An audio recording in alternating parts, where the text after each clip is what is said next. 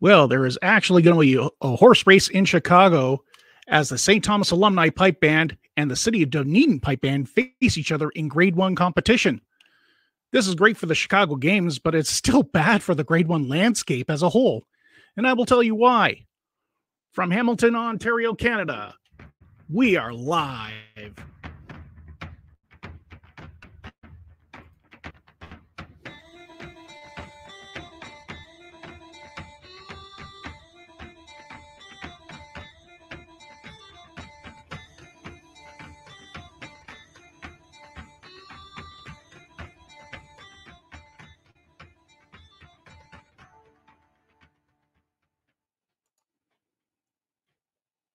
Hi, everyone, and welcome to show number 3 of Live at PBL-TV. I'm Rene Goche, and if you like what you're watching, please hit that like button and subscribe to this channel.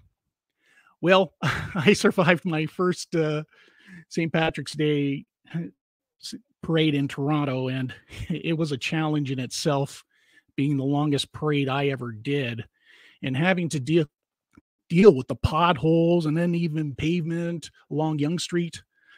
I was bass drumming for the St. Andrews Pipes and Drums of Mississauga, a band that I have an indirect relationship in ways too complex to describe in the time I have to do this monologue. And what can I say? I have to get some work done to strengthen my back, which was a casualty in this event. I registered 9 kilometers of walking before I even got home. And that was casual walking from Toronto City Hall to get on a subway to St. George Station, walking down a few blocks to get to a building to warm up before I started even marching back up that road, up to Bloor, down Bloor, and back and right into that Yonge Street wind tunnel. And there was at least 2 kilometers of marching into that wind tunnel, fighting the bass drum to stay in one position. And, you know, people with back issues know the challenges of carrying some weight, even while negotiating with uneven pavement. But in the end, I overcame the challenge. Will I do this again? I'm not sure yet.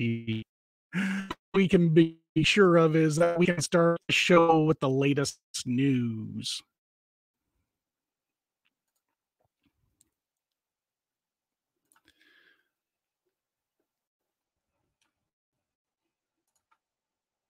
The City of Dunedin and St. Thomas Alumni Pipe Bands will meet in the field of competition in the Windy City. The Chicago Highland Games, the only competition rivaling the North American Championships at the Glengarry Highland Games, will be hosting 2 top pipe bands in the United States. And this will not be the first time the Grade 1 bands will compete this season. It to take place on June 17th. That's because the City of Dunedin further confirmed that they will be in Georgetown as the Ontario Championship season begins. They will be challenging the 78th Fraser Highlanders in their own backyard at the Georgetown Fairgrounds on June 10th. We will continue following these bands and other Grade 1 bands as we go down the road to Glasgow Green in August. The lineup for the Melbourne Highland Games has been set as the tour in the Australian state of Victoria begins. The PBV has listed the bands competing, which include the New Zealand Grade 2 champions Hawthorn and the 4A division champion Scotch College. When it is all said and done, you can tune in here for the results show this coming weekend as the PBV tour goes full swing. If there is one thing that will be missed on the Glasgow Green this August, it will be the Highland Dancing competition, which coincides with many of these competitions. Pipes Drums magazine has reported that the RSPBA has canceled the RSPBA Highland Dance competition, citing budgetary restrictions, despite it only covering a small percentage in overall expenditures at the Worlds in Glasgow. There have been no responses from the organizing officials to the magazine's inquiries for comment at this time. A hat tip and a thanks to Andrew Burdoff for covering this. And now we go to our guest, who so happens to be in a town just south of this city.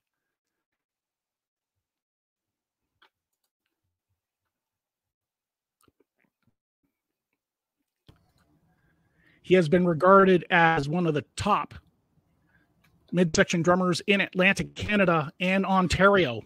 He has played on bands that won the North American Championship, and he has even played in Scotland. He is a registered adjudicator in the PBBSO in Ontario, judging tenor and bass drumming. He is a drumming instructor in the art of bass and tenor and drum kit, and we are pleased to have him on the show. He is none other than Big Johnny Rowe. Welcome to the show, John. Thanks for having me. Thanks for coming. I was going to say Windy City. Windy City. Say that 5 times fast. Right? They're gonna find me on the Howard Stern show for some reason or other. You caught it though. You caught it. I was impressed. Yes, I did. Yes, I did. Yeah. But I'm pretty sure at some point I'm gonna find myself on the Howard Stern show all of a sudden. It happens. It happens. I'm sure many of us have heard it before. Yes. Pleasure to be here. Yes. Thank you. Thanks so much. First of all, let's talk about how you started. You started at a very early age. Mm-hmm. Yeah, I mean, I guess I kind of started, you start when you start, I guess. And it seems to me like a lot of people that seem to, excel at certain things usually take an interest in things fairly early. It's not always the case, of course, but for me, I started getting into drumming. I had an interest, pretty much as long as I can remember. Just something about banging on things really appealed to me, and banging on the pots and pans at home, and eventually got to a point where I really wanted to pursue, actually taking some type of instruction and bothering my parents at the, any chance I could get to I want to be a drummer. I want to be the drummer. I want to take drum lessons. And I dare say probably for a lot of parents out there or caregivers, it's not the easiest instrument. I don't think there are any easy instruments. Maybe the harmonica or something like that. But there's a lot of instruments that are difficult volume wise for a lot of parents to kind of deal with getting into. And anyway, long story short, I broke them down enough after taking ukulele lessons and recorder and all that kind of jazz, and eventually kind of got into drumming. And it was really actually my dad's idea.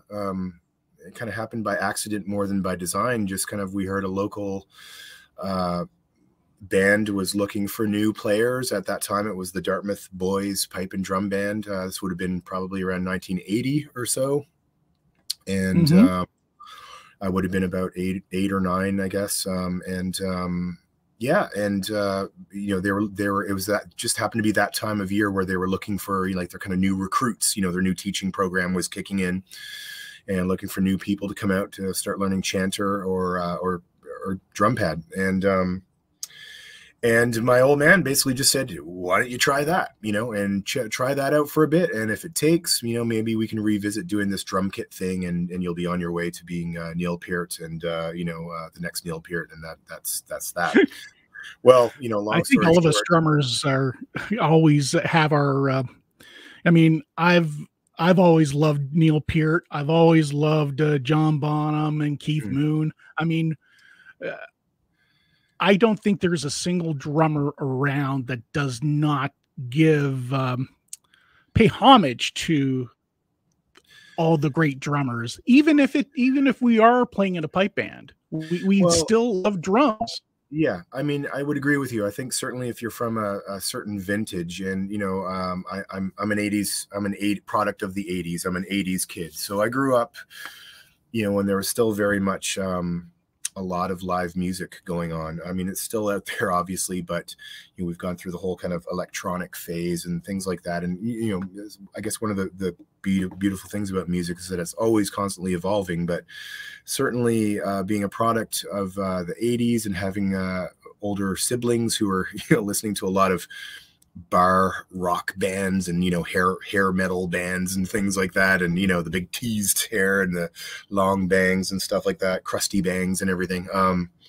you know, I grew up listening to a lot of kind of, you know, rock and roll and a lot of, you know, that kind of thing. So that style of music really lends itself to loud, heavy, thunderous, you know, girthy sounding drums. You know, that's just the nature of that kind of music, that hard rock and that kind of thing, Zeppelin and, you know, a lot of the heavy metal bands at the time. And so that's kind of how I got, for whatever reason, you know, maybe I just really, because I already had an interest in drums, all things percussive, and just kind of naturally kind of followed into that path of interesting, or, you know, getting an interest in that type of music. And then anyway, you know, so we joined the pipe band, and I thought if that was my ticket to eventually getting a drum set, then I'm all in. And you know, I honestly didn't even really blink, and it was just like, okay, let's go. And I remember my dad kind of filed me off on the whatever night it was that we were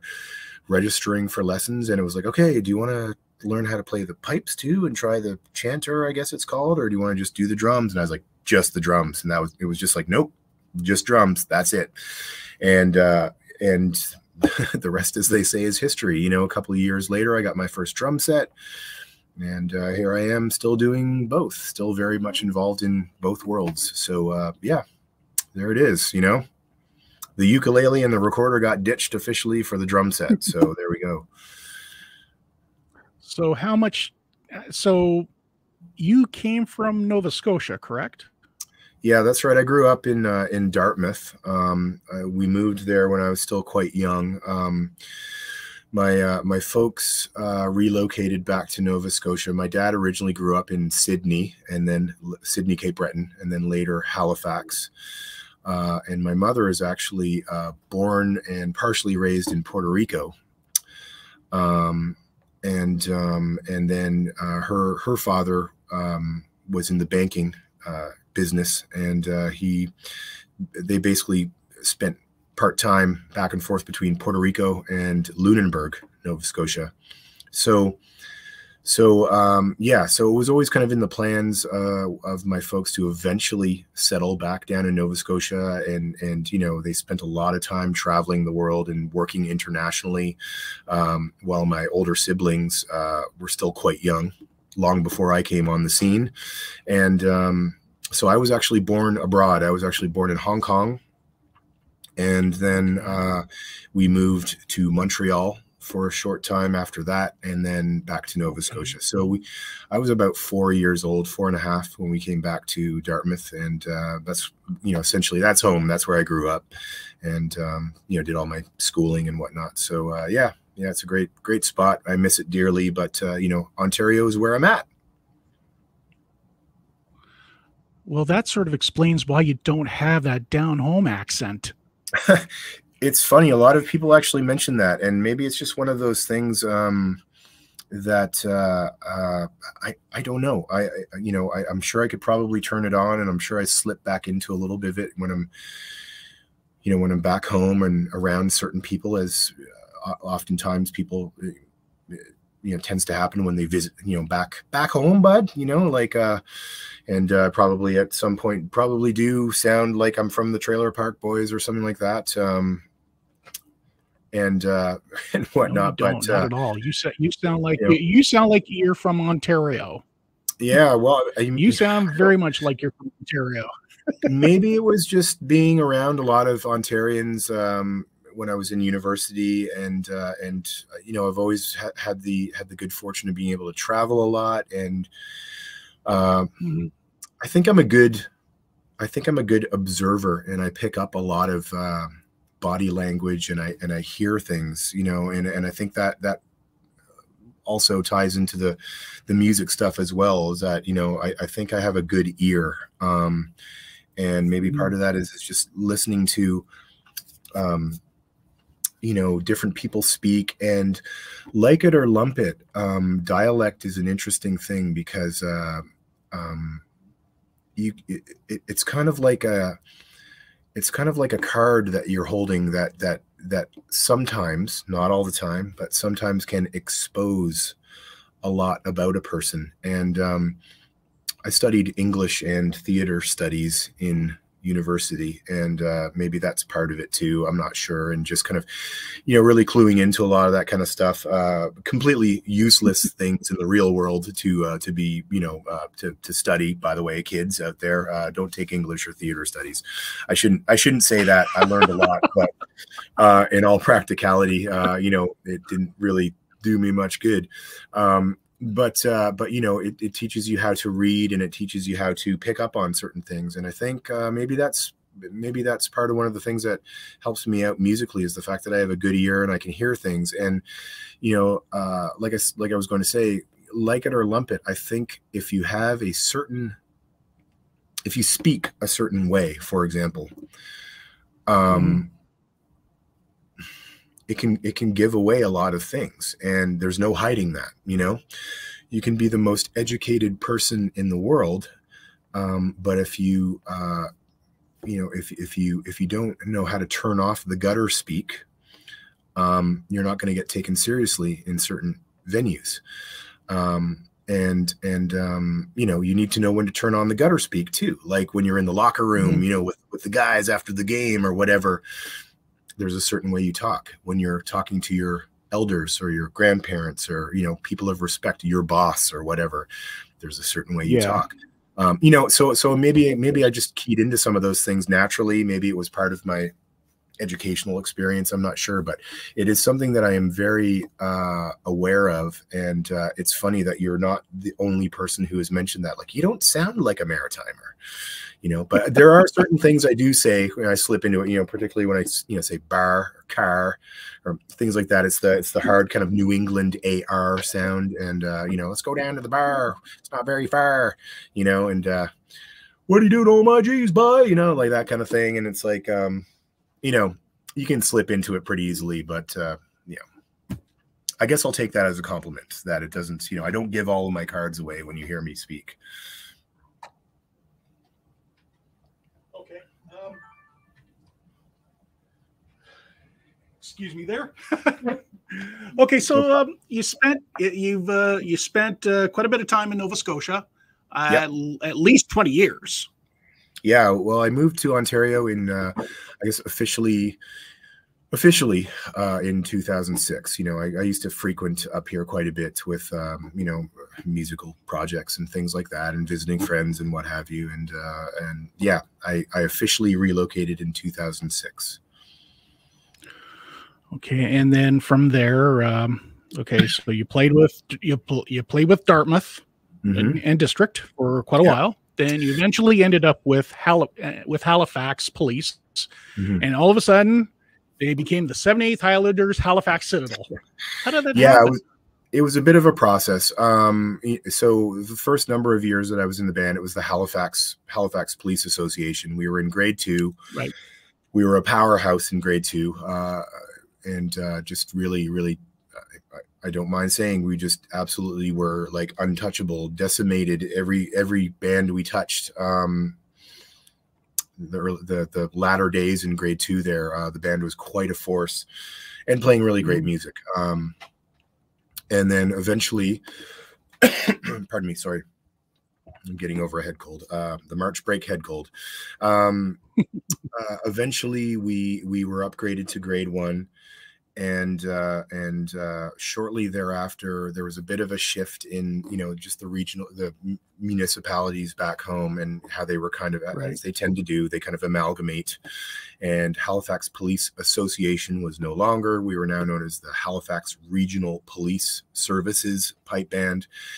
And like a lot of things, a couple of years into that, and, you know, we had gone through some different leadership personnel and what have you. John Walsh at that point was our new pipe major, who had taken over from the Doug Boyd prior to that. And both great guys. Still got a lot of time for both of those guys. Just massive, awesome, cool dudes. Anyway, John Walsh was leading the band at this point, and it was now the Halifax regional municipality, you know, the area where this, you know, the city of Dartmouth and Halifax and Bedford were now known as the Halifax Regional Municipality. And so slight name change there. And then, of course, like a lot of things, we just kind of, there just wasn't a lot of funding. And what was once kind of like a pretty good deal that we had with the Halifax Police Association, essentially was drying up. And it's a common thing that happens with a lot of bands still to this day. And I've been a victim of it a couple of times. And anyway, and so, we were kind of on the hunt for I guess, new sponsorship.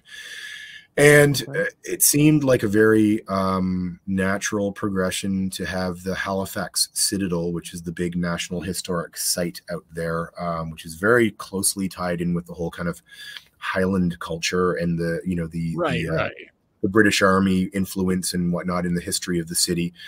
For a ton of reasons, which I won't bother boring you and going into, but it just seemed like a good fit. And, again, to put it mildly, slightly deeper pockets. And so they were able to help out. And eventually, come, I think, 2001, it was official that the, a kind of rebranding of the band, new uniforms, new name, same unit, just new sponsorship, new name, new uniforms. So we kind of tied in, and of course, ever since then, it's been associated with the Halifax Citadel.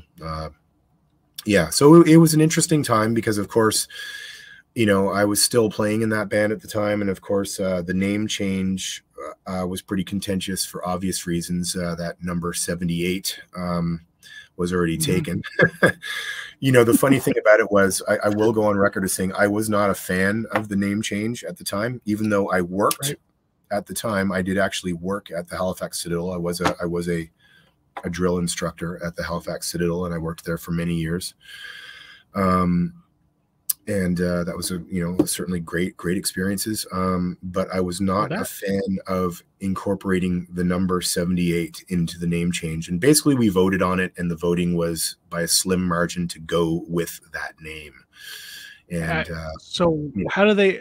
Okay, so we know about the 78th Fraser Highlanders, right? How are the 78th Highlanders different from the 78th Frasers, other than it mentions Fraser? Well, they don't. One doesn't actually mention Fraser. One is a Fraser. So really, it comes down to a historical thing.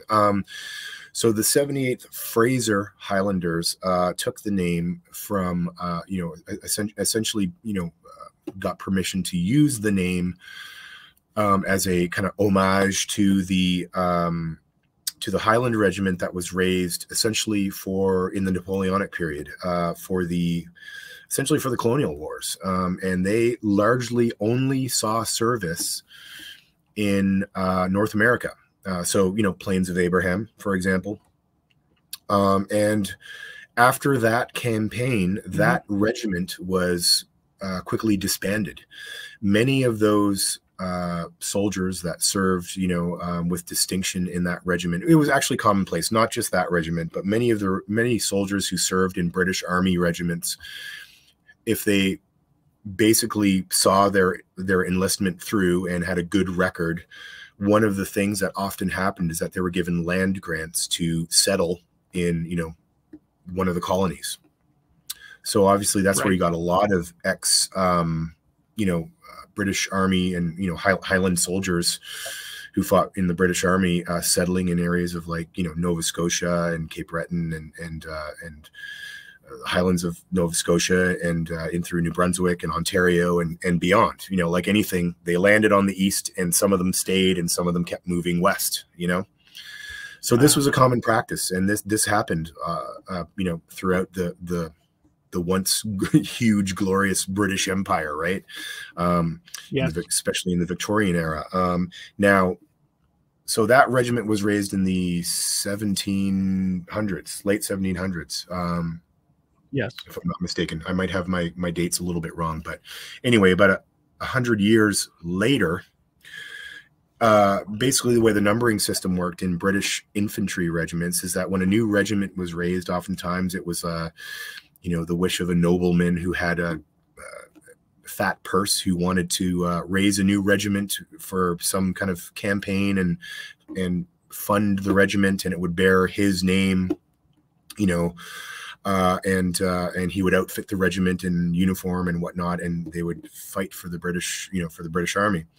The way the numbering system, in a nutshell, the way it worked down is that, you had so many regiments of the line, or infantry regiments. And if a new regiment happened to be raised and there was a number vacant, let's just say it was the number 86, and it just so happened to be the, a vacant number. And, the Duke of Rothsay is wants to raise a regiment, and they call it Rothsay's Highlanders. You're now known as the 86th Regiment of Foot, Rothsay's Highlanders. So it just so happened, out of a weird coincidence, that when Sir Francis Humberston Mackenzie in 1793 wanted to raise another, just so happens, Highland regiment, the recruiting area was basically up near the Highlands of Scotland in Ross and Cromarty, and the regiment was raised in Inverness, and just so happened, out of a freak coincidence, that 78 was the number assigned. There were actually 2 regiments raised that year: the 78th Regiment of Foot, also known as the Ross-shire Buffs, which is the regiment associated with the Halifax Citadel. Ross-shire because a lot of the recruiting area was from Ross. And buffs because of the facing colors on their uniforms were buff color, or like a cream color, off-white color. Ross-shire Buffs, 78th Highland Regiment of Foot, Ross-shire Buffs. And just so happened that the same year, the 79th Cameron Highlanders were also raised. So 2 famous regiments. The 78th Highlanders, also kind of known as the Seaforth Highlanders, because they wore the Mackenzie military tartan, which is also very closely associated with the the Earl of Seaforth.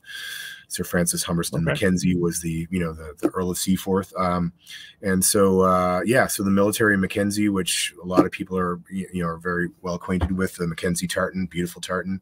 That's what they wore. They wore a Highland regiment, so they did wear kilts, not tartan trews. And they had quite a successful stint as a regiment in the British Army, and won a number of Victoria Crosses in the Indian Mutiny, for example, in the 1850s. They never saw service in like the Crimean or anything like that, but their big deal was in the Indian Mutiny, and they won, I think, five VCs in that campaign alone. So yeah, they were kind of a big deal. They kicked some butt for sure. But then again, they were disbanded over the course of many years later as natural downsizing in the British Army was going on, and they were eventually amalgamated into a bunch of other regiments, and essentially the modern day identity of that regiment now exists in the Scottish regiments, that you see up in, the different battalions. They actually, I think, maintain their a little bit of their own identity by like the different numbered, 1 and 2 and 3 Scots, for example, the Scots regiments. And their old throwback is like the Argylls or the Cameron, Queen's Own Cameron Highlanders, that kind of thing, or the Black Watch, and so on. So I mean, it can get very confusing, but that's the very quick, in a nutshell, history lesson. So 2 separate regiments, just so happen they have the same number, but you can imagine, if you're not really up on the history, it's tremendously confusing for a lot of people. And the real confusing part was, especially with a new grade 1 band entering into the fray, and an already established, legendary, also Canadian pipe band that already had the pedigree, the 78th Fraser Highlanders, who had already been there and done the business, and were at that time still kind of in in the top echelon of grade 1 bands. I think it ruffled a lot of feathers. You ruffled a lot of feathers. Go on. Sorry. Yeah, no, I was just going to say, I think the name change ruffled a lot of feathers, and quite honestly, rightfully so. Yeah. I think the Frasers at the time. Well, it's funny that we trying to ride their coattails a little bit, Of course. So now we segue from 178th into another 78th. Yeah. And you were recruited by a legendary pipe major to hook up with the 78th Fraser Highlanders. How did that happen? Well, I mean, again, I think it was probably because I played under John Walsh for a number of years in the Halifax band. We'll just call them the Halifax band. And got to know him very well. And obviously, I knew who he was. I knew his background, obviously, and I knew he was one of the big guys coming from, you know, from the 78th Frasers. And when he played with us in Halifax, it was a really great time, and definitely took us, you know, we gradually kind of, you know, got taken a little bit more seriously. Not speaking no ill will towards Doug Boyd at all. I mean, he really did a massive job and really took that band to the top of grade 2 and into grade 1. But having someone like John Walsh come aboard with his pedigree again was just a huge thing. And so after the 2001 season, and after our trip overseas to, which by then would have been our second trip as a grade 1 band over to the Worlds, I guess I was just kind of feeling a little bit of burnout. You know, I had been playing in pipe bands for quite some time since I was a kid, and, you know, no summers off or anything. And at that time, of course, too, I was playing in a rock band that was kind of, you know, starting to cause a little bit of waves, and it was looking like we were maybe going to do something. And so I really kind of wanted to concentrate a little bit more time on that kind of stuff. And so I did for 2 years. And then out of the blue, my phone rang one day, and it was John Walsh. And, you know, it was obviously lovely to hear from him, but it was just, you know, I had a feeling like something's up here. And, And sure enough, I had heard the rumors floating around at that time, maybe about a week or so before, like a matter of days before I got the call. And I had heard that Haas, Craig Cahoon, had left the Frasers, which was, you know, as a bass drummer, like, that's big news. That's big news. Another well-known guy, well-known, a big personality, shall we say, in the scene. And so that was definitely big news, because the Frasers at the time were still, like, at the, you know, in the top of their game. They were still consistently in the prizes at the Worlds, and they were always putting out a great product, great music, and a great percussion section.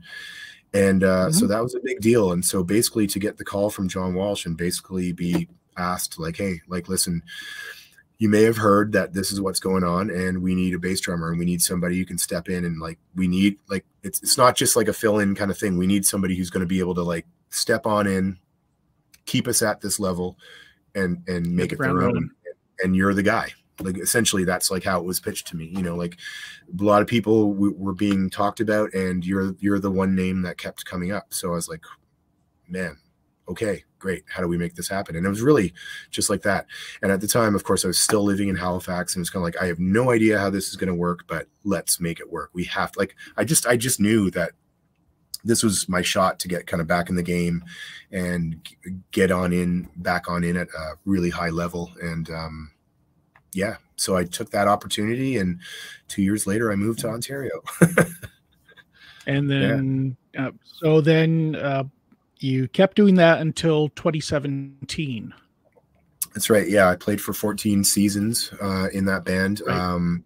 I did miss the 2005 season because, much like you were talking about in your intro, I had a bad back injury. Yeah, I had a bad back injury in 2005, and unfortunately had to miss. I had to step out just prior to the start of the contest season, which was a real drag, you know, because I did all the work and stuff like that in the off season. But so be it. And then just a gem of a human being, Bob Hartlieb, stepped in last minute at the 11th hour to kind of save the band and salvage their season. They still did very well overseas. I think they were still 6th that year at the World. Yeah, and so kudos to him. Hat off to Bob Hartlieb for sure. I don't think nearly enough people give that guy credit, but he saved the band's butt that year. And unfortunately, I missed that season. But, you know, aside from that, you know, I was still in the band. But yeah, so for 14 seasons, and you know, ups and downs, and plenty of in betweens. Lots of championships, lots of drumming prizes, lots of ensemble prizes, which was, of course, for me as a bass drummer, you know, it's all about ensemble. So But there was some Yes, there were some pretty down times too. A lot of like lean years where we had to, I think we probably rebuilt that band at least 3 times in my tenure there, and it was difficult at times, but there was also a really exceptionally good run. And to play under Bill Livingston, obviously, I mean, fitting because it's his birthday today. So happy birthday, Bill! If you see this, happy birthday, Bill. Like the guy's a legend, obviously one of the Absolutely. greats of all time, and to play on with so many awesome personalities and amazing musicians, like it was really, there was a lot of good times for sure. Not to dwell on the the low times, but that's life. It's all about ups and downs and peaks and valleys. But that run in particular between 2006 to like 2009, things kind of started to fall off the rails a bit. But that time in particular was really, really great. And of course, we did the business in 2007. Right. So what made you decide that you had enough in 2017? Well, what was it that you had enough in 2017, or was it that they had enough of you? Well, I mean, I will say, I mean, I don't think it's the kind of stuff that I really want to talk too much about on a forum like this, to be honest with you. I will say that, it is sometimes unfortunate how things end, and sometimes decisions are made, and things happen, and I will say there's a lot of stuff that went down that happened in that 2017 season that a lot of people just don't know about. And they may never know about what really happened. Well, probably better not to talk about it then. Yeah. But you know what? It's one of those things. It's behind me. It's behind them. The band has obviously gone on and gone through many bass drummers since. Yes. But I've moved on too. And you know what? To a certain extent, I think life is too short to be constantly looking over your shoulder and worrying about who you're going to run into and what conversations are going to be said and who's going to, I will say for a good long time after that happened, there was a lot of sour grapes and bad feelings. But I think to a certain extent, a lot of us have, on at least a level, have put some of it behind us. And, I never wish any ill will towards anybody. And I got a lot of respect for all the people in that organization and anyone that I played with. And at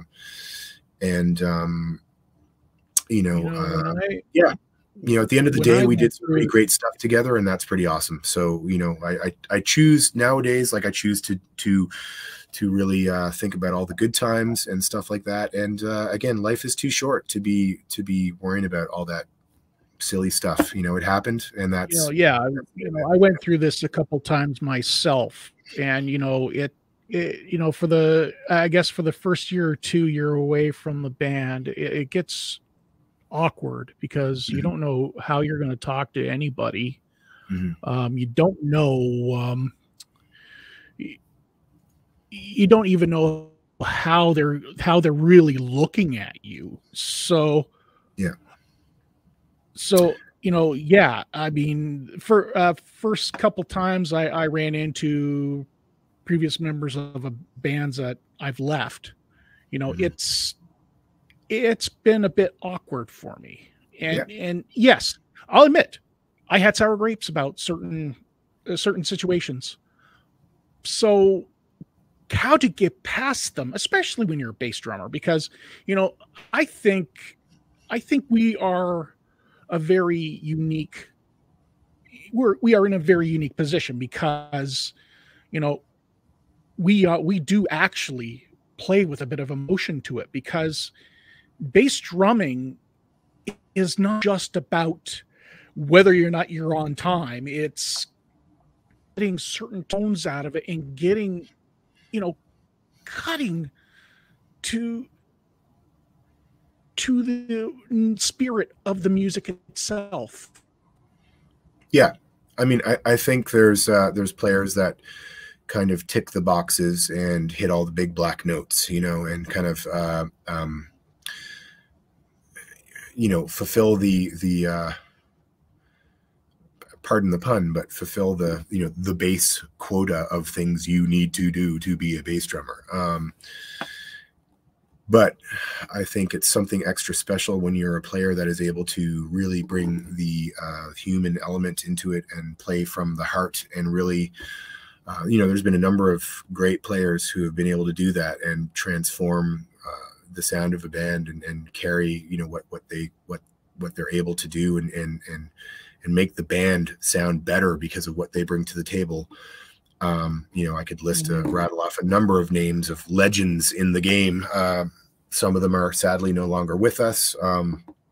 Yeah, but you know, some of them are still kicking around. And anyway, you know, I really do feel I don't think that it's a stretch for me to say, and I don't think I'm sounding big-headed when I say that. I think I was kind of one of those type of players that I was able to inject a little, you know, bring something to the operation. And you know, I will be honest with you, and it certainly is not a slight to anybody, but I think you know, I'd be remiss if I didn't say that I think after I left the Frasers, I quite honestly, I think they've been kind of struggling a little bit to fully patch that hole. It just hasn't quite been the same. Now, again, take that as you will. Anyone hearing this, please don't think that I'm full of myself. It's not that, but I really do think that I just brought a different element to the table. However, you know, again, things happen the way they happen. And like I said, you know, I lost a lot of friends over that deal. I had a lot of people who I was quite close with who I just never heard from instantly for 5 years, you know. And I can imagine.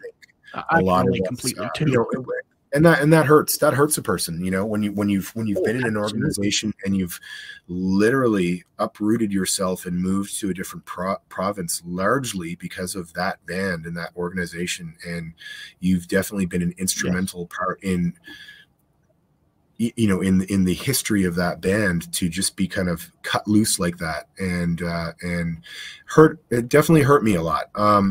But again, as I say, I think, you know, some stuff went down this past summer. There was a former member of the band who passed away, unfortunately, you know, another victim of that horrible disease called cancer. And there was a number of us at that funeral, and to make, you know, not to get into it too much, but it was probably the first time that, you know, many of us who were involved in that whole thing kind of were at one spot at one time. And, you know, you had to face the demons kind of thing, you know, and, there was a lot of good discussion, and there was a lot of hugs and handshakes, and we left on pretty good terms. So that is a good thing. You know, it's like, I think it's important. Like, you can't forget when something like that happens to you. You can never forget what happened. But at the same point, you also need to be a bigger person and just move on, because it's in the past and nothing can change that, you know. So it's life. Again, life is too short. The one really great thing that came about because of that was, of course, it gave me the opportunity to play in another really great band, which was Dalco Triumph Street. Yes. And, you know, the irony is that without that terrible situation happening, and like, you know, I will say, I wasn't planning on leaving the Frasers. I didn't want to leave the band. As far as I was concerned, that was going to be it for me. I was going to retire in that band, you know, from playing. But you know, the decision was kind of made for me. But without that happening, I wouldn't have gotten that opportunity and that phone call from David Hilder, Pipe Major David Hilder, and his lovely wife Shauna, who ran Dalco, and what a great experience that was. So I wish that would have lasted longer. I bet it was. You know, yeah. and you were there for the last year that they were in existence. Yeah, that's right. 2018. So, and it was a pretty good year. We made it overseas twice. We finished in the top 10 at the UK Championships that year, which were in Belfast, and that was a great trip. Great. Too bad. We probably could have been a little bit figure a little bit higher in the prizes, but our unfortunately our ensemble and our drumming scores kind of brought us down a little bit, and we finished, I think, 10th overall. But we had a couple of top 8 piping finishes, which would have been, that would have been massive to be in that top 8 playing against all those huge bands. And it was a great trip and an awesome contest. And then of course we made it through the qualifying round at the Worlds again. And unfortunately, again, finished a little bit down. I think we were last in the overall in the final, but to make it through that qualifying round, anyone who's done it, they know that is not easy to do. And yeah, again, you were a little disappointed with the overall result, but we made it through, and we're still able to hold our heads high, knowing that we were one of the 13 top grade 1 bands in the world. So you've been in Scotland several times. Yeah, a bunch of times. Yeah. And I dearly miss it. I haven't gone over obviously for a few years because of COVID, but being bandless, which is funny. My wife actually has family over there, so we used to kind of work a little bit of a, like a family vacation into it too after Worlds time, and her people are all on the East Coast in St. Andrews, so it's lovely to get over there. But yeah, we haven't been over since 2018, so I miss it a lot. And who knows when we'll get back over again. I doubt it will be in a musical capacity, sadly. I think it'll just be us going over to visit, because there just aren't any band opportunities for me, sadly. So so now you're judging. You're judging midsection. Mm-hmm. And how long have you been judging for? Oh, that's a good question. It's been a number of years now. But again, just kind of by the nature of how things work, some contests have bass and tenor events for solos, some don't. And of course, we are not allowed yet to be part of judging panels for bands or anything. I really hope that happens in my lifetime. I hope that we eventually see good people from bass and tenor backgrounds who are able to take part in judging ensemble, for example. I think probably arguably we're some of the best people for the job. I agree. But who knows if that's ever going to happen. I would certainly love to, I would love to be one of those people, and be able to, like judge some of those big contests in an ensemble capacity or something. Who knows? Maybe that'll be the next kind of area that I make my mark in. Who knows? But it's really hard. It's really hard. There's still this real kind of, I don't want to say a hatred, but I think there's a real kind of like disdain. Like it's just like an ancient way of thinking, that bass and tenor drummers, we're not real musicians or anything. Now that could be said for some of us, for sure. That's arguable. That is extreme. I would say that is extremely arguable.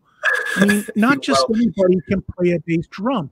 Not just anybody can play a tenor drum, and there's a lot of technique that goes into it. You and I know that. Right. You're right, but I guess my point is that the sections still do allow a lot of riders, and there's still a lot of people who get away with hiding. It might shock you, it might not, I don't know, but a lot of people might be surprised how many tenor drummers I work with, for example, who just don't know the mechanics of drumming.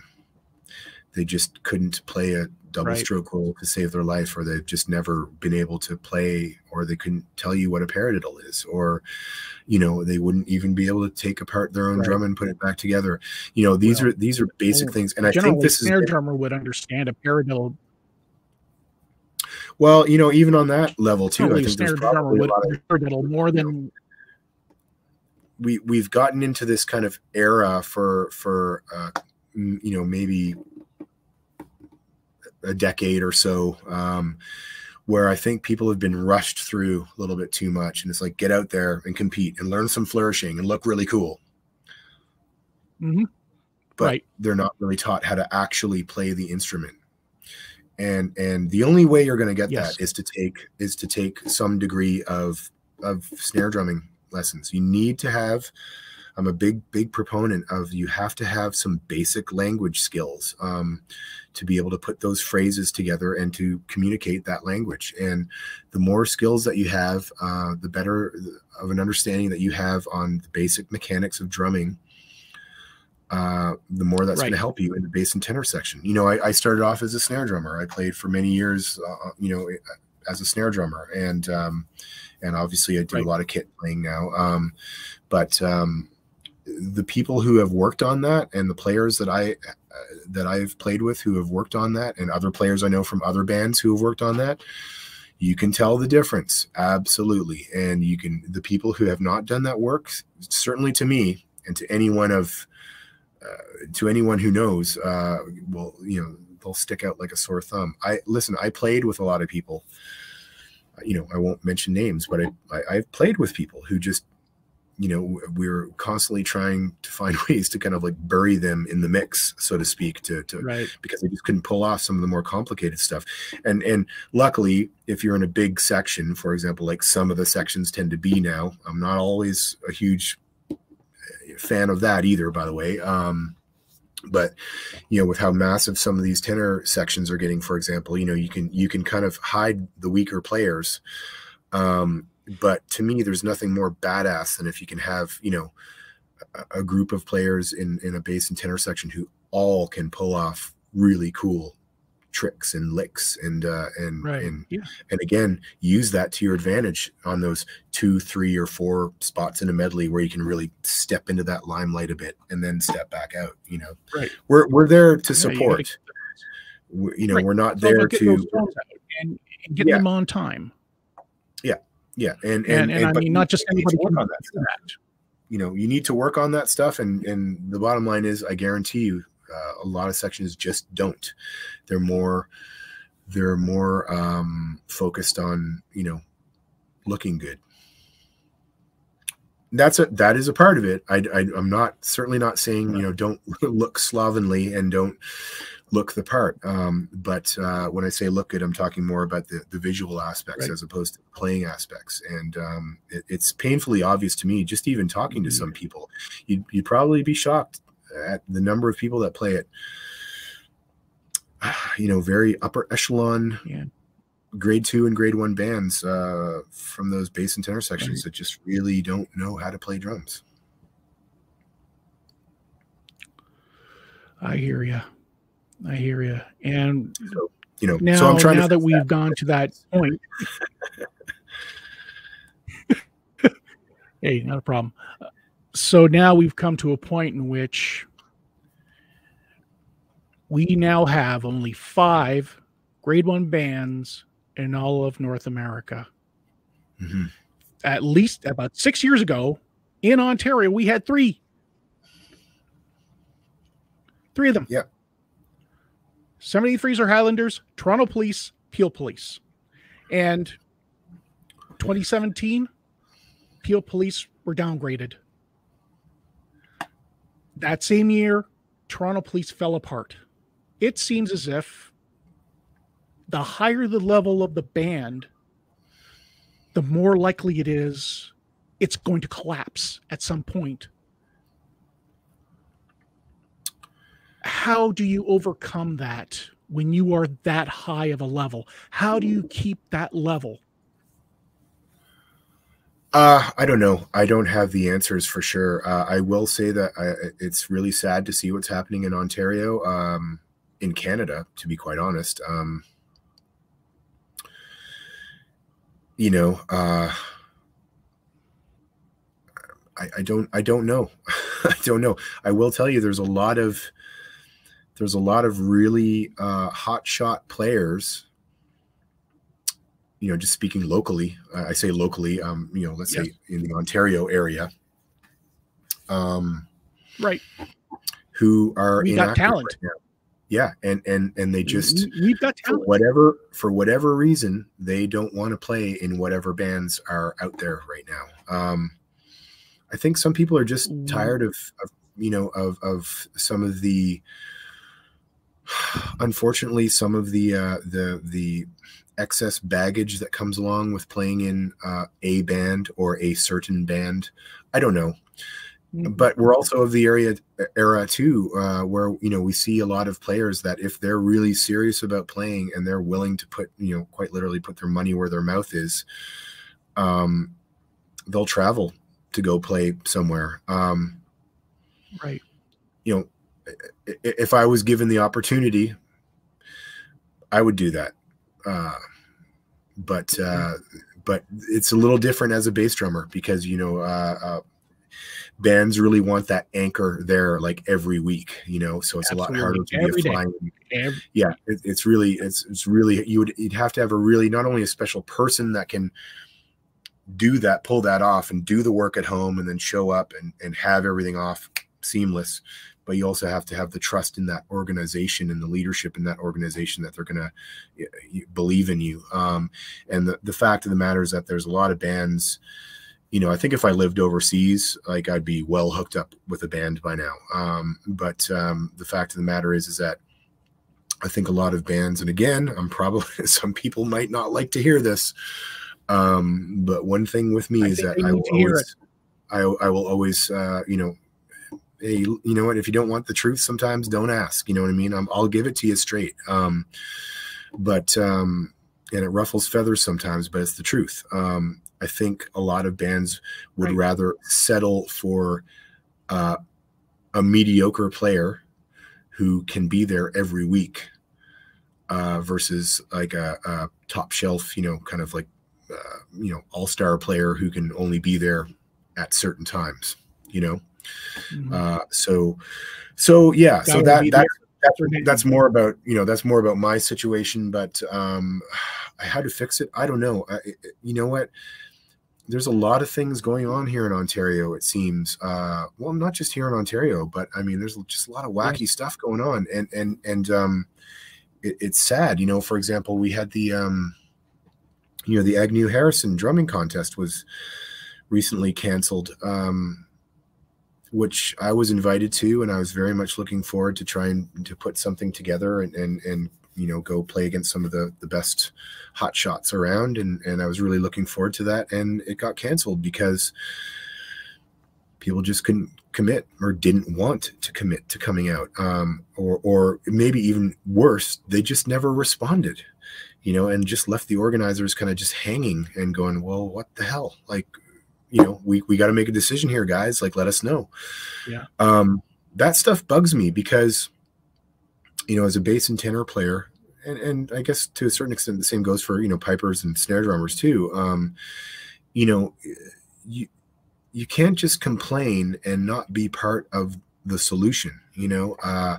So get your asses out and play in solo contests, get out and get lessons and get better. If you're serious about it, do something about it and stop, you know, and then maybe you can open your mouth and complain a little bit because you're actually doing something. But it's so much of the time I find is people yakking and talking the talk, but they don't walk the walk. And this is what really, really grates me is that, you know, you got to be part of the solution and get out and play. But I guarantee you, it's a lack of willingness to invest. That's what it is. Yeah. And I just don't get it. You know, like all I can say is I've done my part. You know, I've done my part. I competed in all the online solos. I won Champion Supreme in the online contest for 2021, I played in the Shots Online contest. I won that thing. I played in the Macmillan Online contest. I won that thing. Every chance I had to play, I did, because I could do it from the comfort of my own home. And, I could send my best take in, you know what I mean? And it was just, I could put literally my best performance forward. And it was an opportunity to play in front of some of these judges, like from overseas and stuff, that you wouldn't normally get a chance to. And I'm kind of going off on a tangent here, but for me, I was shocked at how many, or at how few people entered those contests. And what that says to me, quite frankly, is that one or a combination of things were going on. They just weren't interested, which to me is kind of like, what a shame. Or they weren't prepared, which tells me that they just, when COVID hit, people were just like, okay, vacation time. And they just like chucked the sticks in the corner and didn't stay on top of their craft. Right. Or they were lazy and just didn't do the work. Or they were scared. They were scared to get beat in an online contest because you can put your best performance forward. And one or a combination of all those things. And I've said that to people. And, kudos to the people who did step up and play some of the contests. Anyone who's watching this, you're one of those people, you know who you are, and you know that I appreciate that. But there was a hell of a lot of people who should have been out there competing, who just didn't. But it's always the same old excuses. Oh, I had other stuff going on, or I was too busy. And I was just like, you think I'm not busy? Had to be fish. Like, come on, give me a break, man. I made the time because it means something. And you know what? I think the people and the organizers from the PPBSO realize that, and they should be commended for making that happen. All of the people behind the scenes that you don't always hear about, and the leadership and all the people working to make all these contests and stuff happen. Again, those people know who they are. And I think that was awesome that they, it took them a year. The first year of the pandemic was a little crazy. Everyone was playing catch up, but by year 2, and we started seeing more of these online contests, I think that was really good. And all of the players who stepped up to play in those, pipers or snare drummers or bass and tenor players, again, there weren't a lot of the bass and tenor players, but those who did step up, I commend you. But we need to see more of that. And I guarantee you, I don't want to be a pessimist, but I would not be too shocked if the 2 contests that I am judging at this summer, if I end up judging in Fergus and I only have, and I sit there and I watch 5 competitors, it's not going to shock me too much, because people just don't seem to want to come out. And then when events get canceled, they're the first ones to complain, Right. I don't know. How are we ever going to get taken seriously enough that we'll eventually put on judging panels if we can't even support our own contests, I don't know. True. But it's a sad state of affairs with the bands here for sure. And the once mighty Ontario grade 2 and grade 1, scene is just a shadow of its former self. And it's really sad. It is very much. Yeah, very much. And it's funny because I've noticed when I've looked through the history of the Ontario circuit, and the one observation that I made going through this is that grade 2, that's the make or break level. What tends to happen at the grade 2 level is you plateau at some certain point, then all of a sudden it just comes crashing down when key people start leaving, then other people start leaving. And I've seen this with a lot of bands, and the latest one happened Police. When Elliott left, the grade 2 lapsed entirely, and they never came back. And as a matter of fact, the grade 4 band collapsed as well, because a lot of their key people ended up moving on to the 78 Fraser Highlanders. So I've seen bands get up there, then all of a sudden they get to that point and boom, it happened. And this is history, because it happened with Hamilton Police before they they got back into grade 2 with Bob Elliott. They had Don Forgan, I believe, and no, it wasn't Don Forgan. Damn it. John Gaudette. Peter Monnier. I forget the name now. Pardon me? Peter Monnier was yeah. Yes. Yeah. Yes. It was in my head as like trying to get it out. Yeah. But yeah, Hamilton Police collapsed the same way when Aumonier left. Yeah, I mean, I don't know. I don't know why exactly this seems to always happen. I mean, I think a lot of it comes down to the fact that oftentimes bands maybe think that their personnel are going to stick around forever, and it's going to be like this powerhouse, band for decades and decades and decades. But you have to have a feeder system, and I think this is what a lot of the bands are realizing now, is that you have to put the education in, you have to get into schools, you have to get it, have a good teaching program, you have to be aligned with a good feeder system, a la, you see some of the bands overseas, like Bog Hall and whatnot, and they're known for having these, or SFU even, they like, right. Yeah. You don't have to like everything that they do, but you gotta give it to them that they have a great feeder system and they always produce the talent. And I think it's a weird thing. What happens here is that, like, if a lower grade band starts struggling and there's some talent from there, and things kind of go belly up, everyone starts jumping off the ship and they start swimming for the next best thing in town, or what's close to them. And oftentimes it's bands like, we've got the only grade 1 band, in the game around here is the Frasers. And so everyone naturally, like, they want to play in a grade 1 band, and I don't blame them, and they're all fighting to get over there. And they're not stupid. Like, the leadership of that band, like, if people are coming out, and they'll be like, yeah, if you're interested, come on out. Of course we'll take you. But what it does is it really depletes everything else around you. And so I think even, again, it's been a few years since I've been in that organization, but I think, even the Frasers realized the importance of kind of having some type of feeder system. And I think, I don't know for sure, but I would not be surprised if they've made moves to kind of align themselves with other lower grade bands to try and kind of help each other out, provide teaching, maybe, or tuition to some of the lower grade bands, and in turn they kind of act as like the senior band that younger kids or younger players or players that get to a certain level can step up to when they're ready, and they kind of it's a symbiotic relationship, But certainly the scene here is a shadow of its former self. I mean, my goodness, I can remember, as a kid coming up here to Ontario and competing, in Maxville and stuff. And it was like the one time, years before the internet, and YouTube and everything.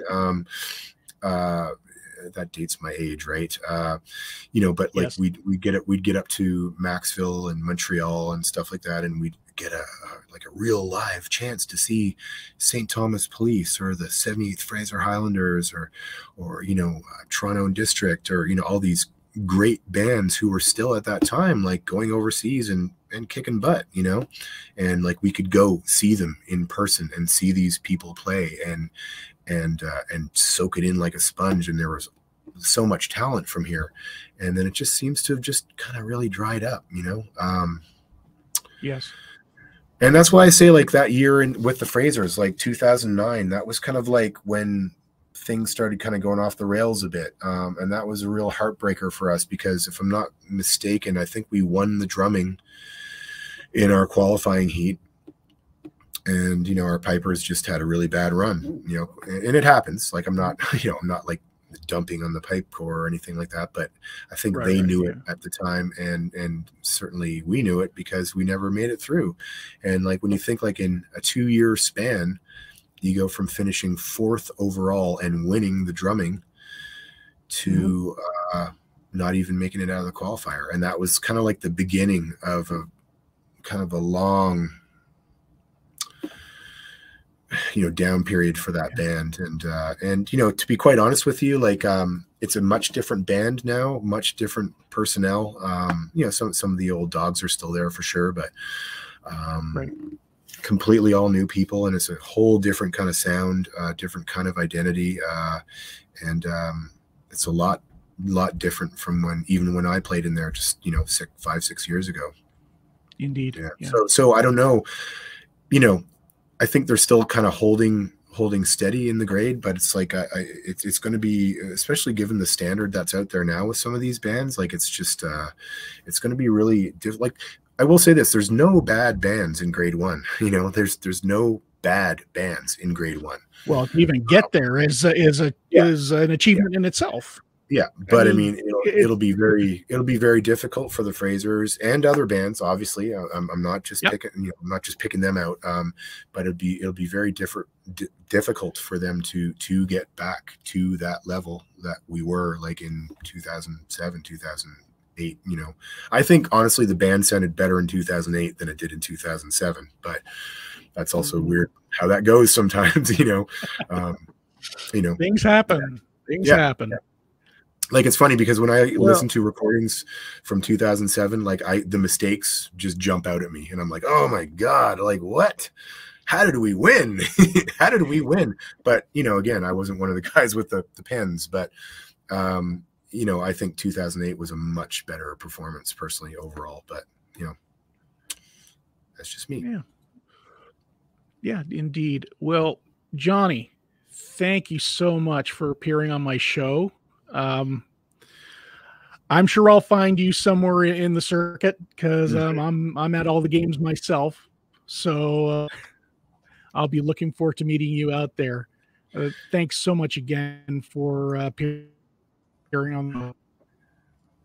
Totally my pleasure. Thanks for asking me. I think you just asked me like a couple of days ago, so this all came together pretty quick, and happy that we were able to make it happen. And I'm staying up a little past my bedtime, and I'll have to get back upstairs out of my drum dungeon here and go see what my family's up to. But pleasure. Thanks for asking me. Lucky number 3. Hopefully some people get a chance to tune in, and we'll certainly carry on the conversation when we see each other in person at some point this summer, I'm sure. Absolutely. Also, looking forward to meeting you out there.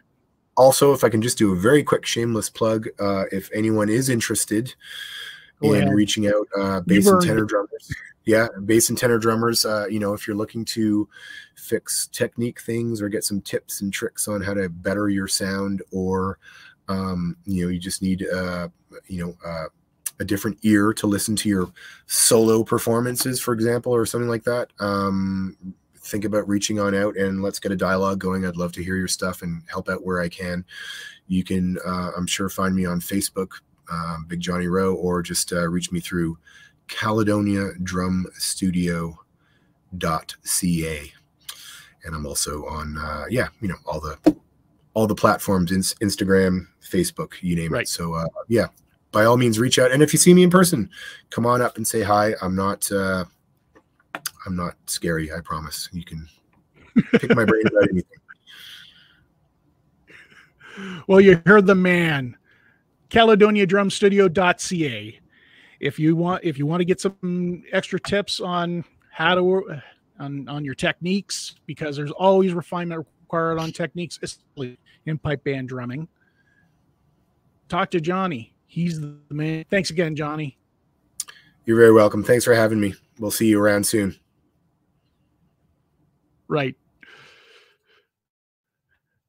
That was Johnny Rowe. He's one of our top drummers in the circuit, and he's also an adjudicator in the midsection. And when I come back, I'm going to give you my final thoughts.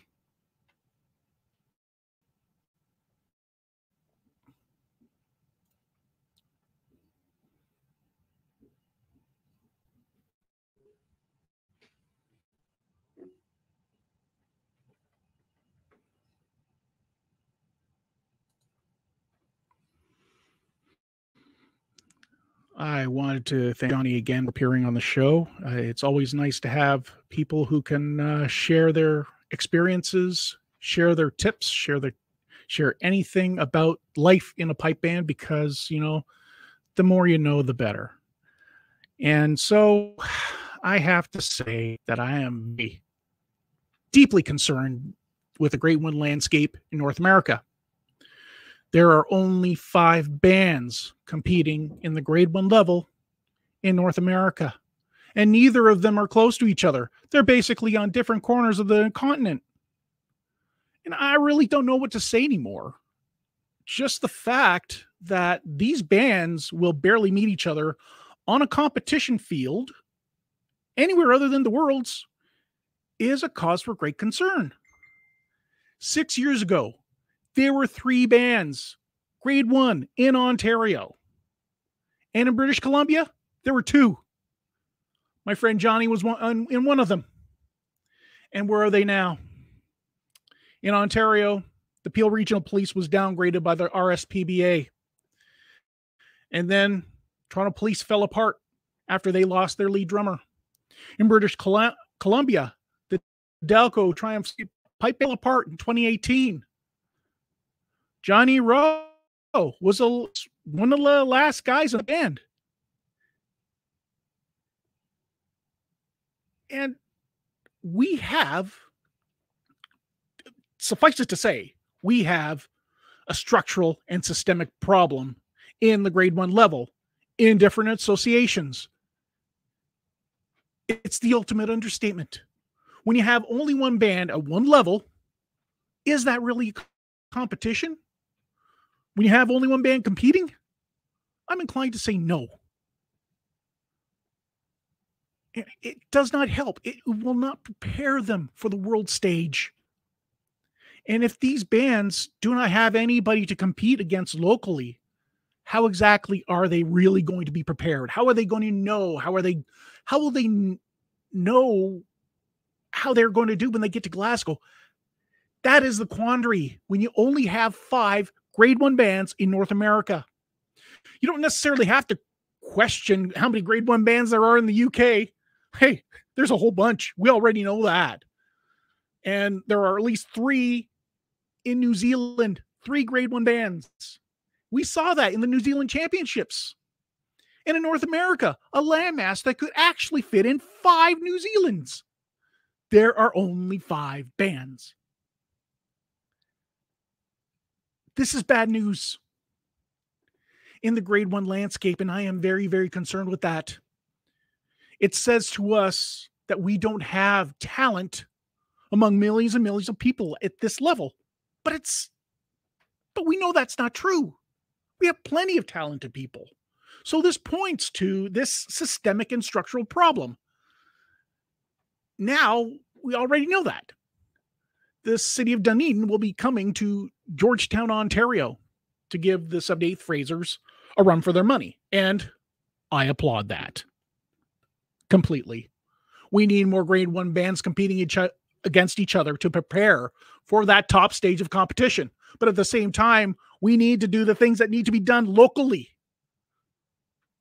We need to bring the excellence locally. We can't just pick it up from everywhere around the world. We have to build it too.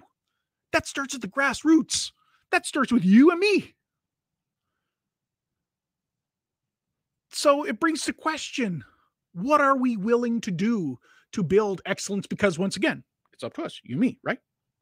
To foster this level of excellence among our players and to ensure that this kind of talent is nurtured. This talent has the capability, and this talent is not lost along the way. It brings us back to Andrew Burdoff's point. If we want to foster excellence in our pipe band lives, we need to make sure that no one gets left behind for some reason or other. So, honestly, I really can't see any North American bands winning the Worlds. The competition here needs to improve for that to happen. And we need more. That means we need more grade 1 bands competing. And where do we get that from? We get that from the grade 2 level. And these grade 2 bands need to stay resilient enough to avoid a collapse like other grade 2 bands before them. the list is big of grade 2 bands that have collapsed at some point. And yes, the higher the level you are always at the verge of collapse. The higher up the ladder you are.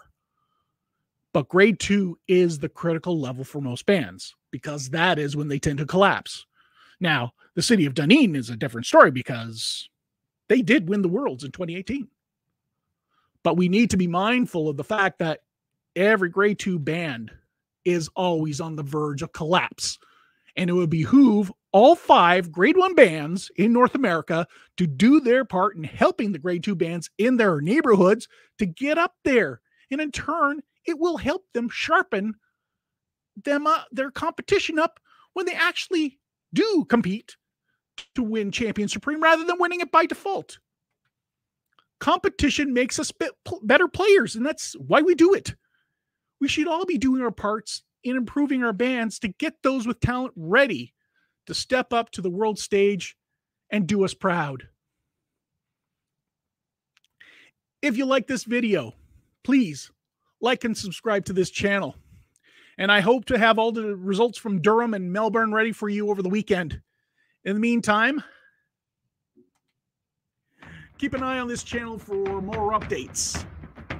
I'm Rene Gauthier. Bye for now.